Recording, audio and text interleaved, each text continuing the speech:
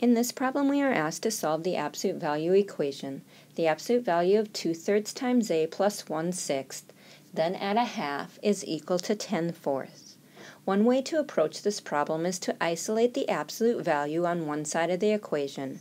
Therefore, I'm going to start by subtracting 1/2 from both sides of my equation. So I am left with, on the left, 2/3 times a plus 1/6, all in absolute value, is equal to 10/4 minus 1/2. And 10/4 minus 1/2 is the same as 10/4 minus 2/4, which is equal to 8/4. And 8/4 is equivalent to 2. Therefore, we have the absolute value of 2/3 times a plus 1/6 is all equal to 2. Now let's investigate what we know about the absolute value. We can see this visually on a number line centered at 0. The absolute value is a distance away from 0. Therefore, when we want the absolute value of this quantity, 2/3 a plus 1/6, to be equal to 2, the distance is going to be exactly 2 units away from 0. Therefore, we would either be at a positive 2 or a negative 2. What this tells us is that either 2/3 times a plus 1/6 is equal to a negative 2, or 2/3 a plus 1/6 is equal to 2. Now we can go ahead and solve each one of the linear equations separately. If I look at my first linear equation, 2/3 a plus 1/6 minus 2, one thing that I might want to do is multiply both sides by 6. I would multiply both sides by 6 in order to change my fraction coefficients into whole numbers or integers.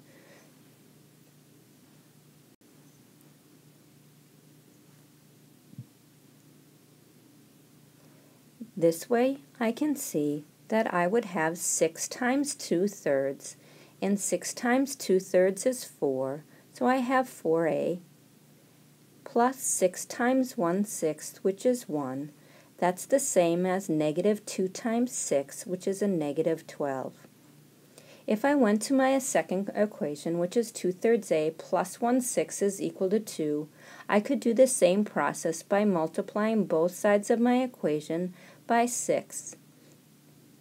On the left-hand side, I would use the distributive property of multiplication over addition, and I would see I'd have 6 times 2/3, which is again 4, so I have 4a, and 6 times 1/6, which is 1, so I have 4a plus 1 is equal to 2 times 6, which is 12.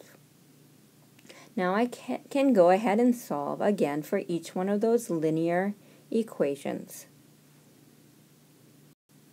In the first equation, I have 4a plus 1 is equal to a negative 12, so I could subtract 1 from both sides, giving me 4a is equal to a negative 13. Finally, dividing both sides by 4, I would get a is equal to a negative 13/4. In my second equation, I have 4a plus 1 is equal to 12. Therefore, I could subtract 1 from both sides of my equation, resulting in 4a is equal to 11. Dividing both sides by 4, I would have a is equal to a positive 11/4. Therefore, my two answers are a is equal to a negative 13/4 and a is equal to 11/4. I have found two solutions to the equation. The absolute value of 2/3 a plus 1/6 is equal to 2. I can verify my solutions by substituting back in a into that absolute value equation. Therefore, if I substitute a negative 13/4 into my absolute value, I'd have the absolute value of 2/3 times a negative 13/4 plus 1/6 and I want to verify that that is indeed equal to 2. If I take 2/3 times 13/4, multiplying those fractions would result in a negative 13/6. So I have the absolute value of a negative 13/6 plus 1/6, and again I want to verify that that is equal to 2. Negative 13/6 plus 1/6 is a negative 12/6.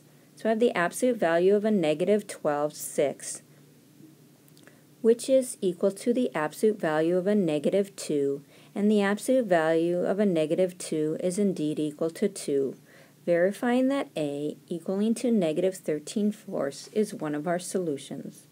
Now checking A is equal to 11/4, again substituting 11/4 into our absolute value, and verifying that it is equal to 2. 2/3 times 11/4 is equal to 11/6. So we have the absolute value of 11/6 plus 1/6 is equal to 2. 11/6 plus 1/6 is 12/6, and the absolute value of 12/6 is the same as the absolute value of 2, which is indeed equal to 2, verifying that 11/4 is also a solution to our absolute value equation.